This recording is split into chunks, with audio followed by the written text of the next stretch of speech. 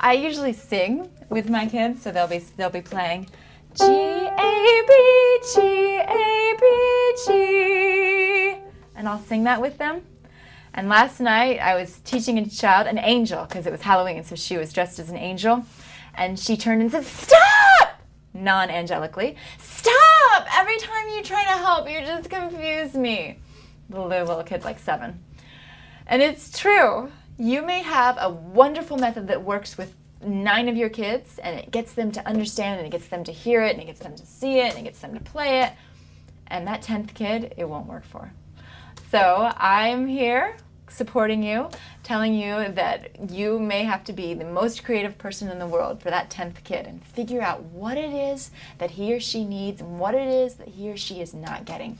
Because it will happen to you that there's going to be something that they're just not getting, that some child is just not getting. And so I hope that I've helped you out with some tips to try and use in your tool bag. What can you use to reach those kids that are not getting it? Don't lose hope though. There is light at the end of the tunnel. They'll get it eventually. My name is Hope Wells, and you have been watching expertvillage.com, where experts from around the world gather to meet at your desktop.